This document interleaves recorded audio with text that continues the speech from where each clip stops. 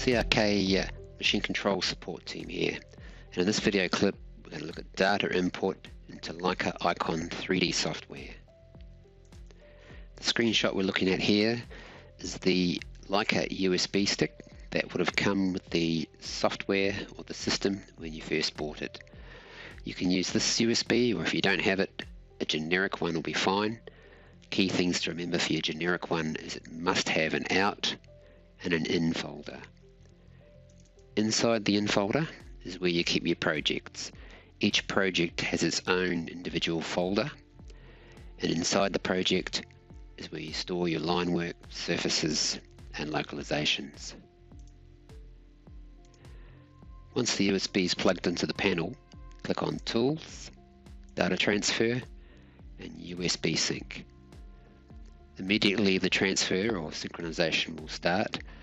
Any existing projects with files in them will ask if you would like to overwrite them.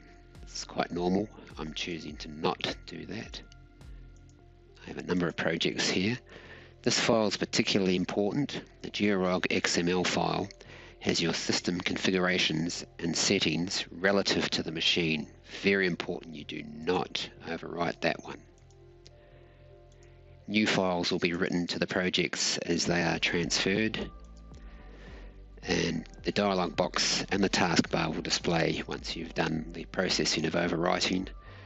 You can see you can scroll up and down and check the transfer and what's actually happened. Once it's at 100%, click OK. From here, you can go out into your settings, select a project if need be. I have one already. Then you can go into your surface. I'm going to stay with the terrain model. You can change it by hitting the drop down here.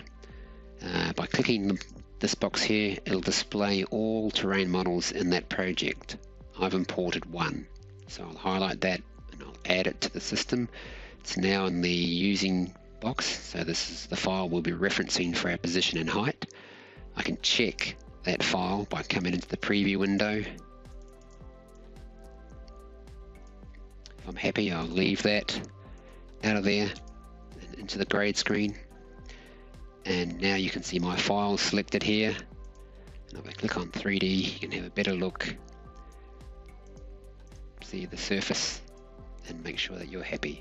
And that's how you import data into iCON 3D.